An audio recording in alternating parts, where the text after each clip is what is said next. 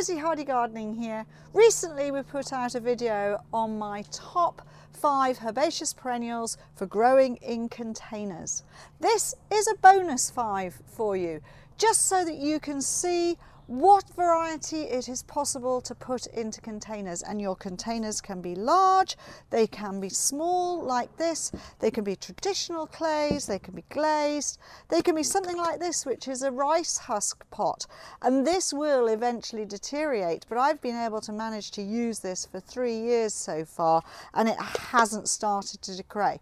So do remember that. And then the other thing is saucers. Remember, if you're putting them on the ground, it's a good idea to put them into a saucer, so you can either get something like that, or I've suddenly found that a lot of my old pots that I've been using for cooking are no longer any good for that. I've been using old saucepans to use as my water source for my plants that are in containers. They work really, really well, and they don't look untidy either. A little bit of recycling is always good to do.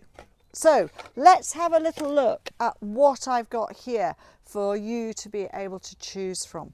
This beautiful Baptisia, and there are lots and lots of different Baptisias out there. This is Corallina Moonlight, and it has lovely lemon flowers, beautiful upright. It's an alternative to a lupin. It's very perennial, it doesn't get eaten by slugs and snails, it doesn't get the aphid attack that the lupins do. So it's a cracking thing to put in a container. And again, once it's finished flowering, then you can move it on and put it out into your borders. So that is Baptisia, and look at all the other beautiful colours there are of these. But they go up, they're really good, they give you some height with all your container plants. Very, very traditional little plant that is used a lot and seeds itself around in the garden, but is still great in a container, is the little Erigeron Karwinskianus. Starts off with pink buds, goes to beautiful white daisies, flowers, flowers, flowers, flowers. It's just a cracking little plant to put in a container, because once you've got it in a small container, it can be tucked away underneath other things, and it'll just help fill up gaps if you're trying to build up whatever you've got in the way of containers around a door or just at an entrance, anything like that. If you're wanting something which is quite spectacular and slightly different, then this Saxifrage, Saxifraga Southside seedling. Beautiful rosettes of leaf. This stays evergreen right the way through the winter, so you've got interest all year round.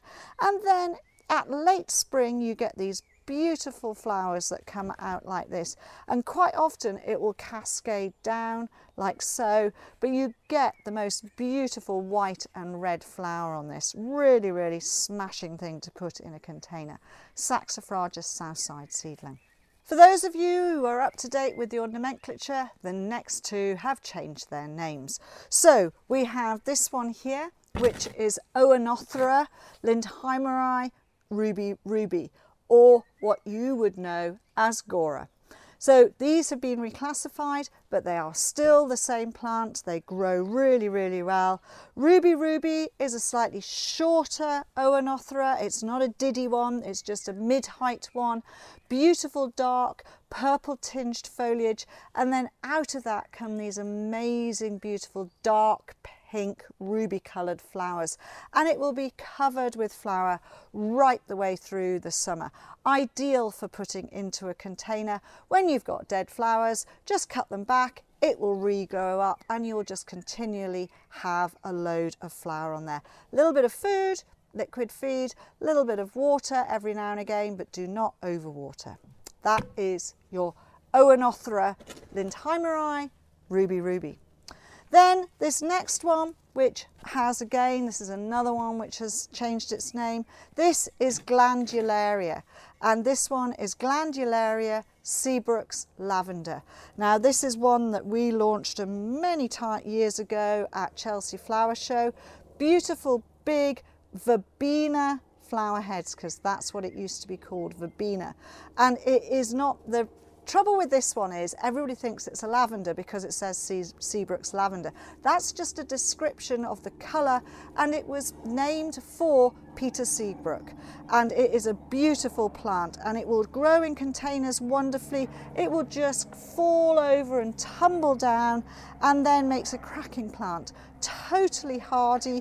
You can cut it back if it's getting a bit straggly and it will just keep on producing flower right the way through the summer months. There is another colour form within this, and this one is Margaret's Memory, and this one is one that was named after Peter Seabrook's wife. So here we go, you've got the two different colours there, really, really beautiful. What were Verbena but now are Glandularia. Really, really great for putting in containers, and you will have so much fun. You know, you can have things which are falling over the pots, you can have things which are tall, you can mix and match them all together and have a wonderful display. Do enjoy growing plants in containers. Thank you very much for watching, and please do subscribe to the channel.